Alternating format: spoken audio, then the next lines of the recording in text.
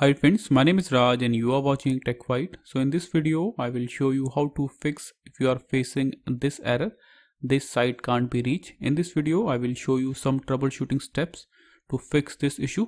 So let's start with our first troubleshooting steps. So first go to your network icon. So as you can see, I'm using Wi-Fi. So simply right click on your Wi-Fi icon, then click on Open Network and Internet Settings. Now click on Change Adapter Options. Now right click on your Wi-Fi icon, then click on Properties. Now untick this option, Internet Protocol version 6. Untick this option, remove the tick from this option, then click on OK. That's it. Now check if your internet is working or not. If you are still getting the same issue, again right click on this option, this Wi-Fi icon, then click on Properties.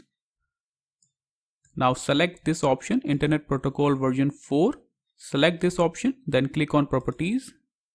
Now select this option, Obtain an IP address automatically, and then select this option, DNS server address automatically. So choose both automatic options, then click on OK.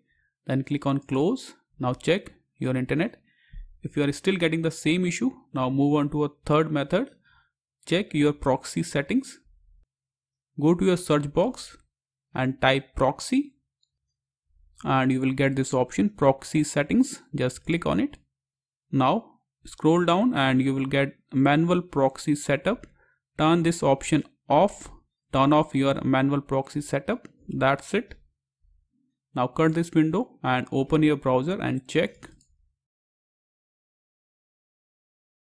So as you can see, now my internet is working and the error has been resolved. If you are still getting the same issue, now move on to our final method. Again, go to this Wi-Fi icon, right click on it, then click on Open Network and Internet Settings. Now scroll down and you will get this option, Network Reset. Just click on it. Now click on Reset Now. So this option will reset your network settings only. It will not affect your system data. It will only reset your network settings. Simply click on this option, then click on Yes, and then restart your system, and it will fix all your network or Wi-Fi related issues.